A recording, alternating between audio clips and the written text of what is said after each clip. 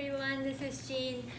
Prom season is coming up, so I want to show you how I do my prom corsages, or oftentimes it's more of wedding corsages, wedding wrist corsage for mom and sisters, than prom corsage, I would say.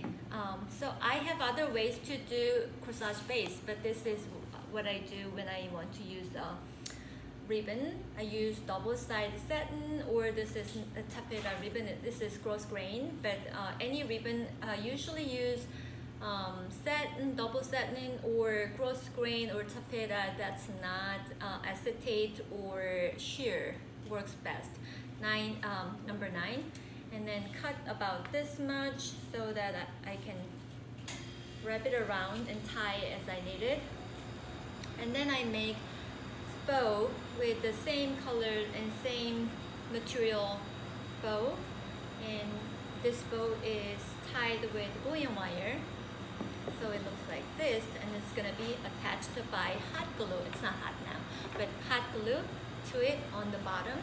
I call it your bottom. So it's glued together by hot glue, like so. So it's very tightly glued together, and from this on,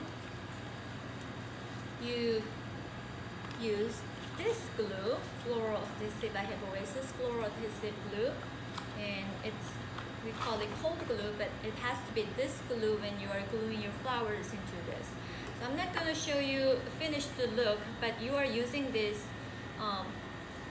loops as your book pages, and put little florets in between these book pages to finish your wrist corsage. That's the base we do. All right.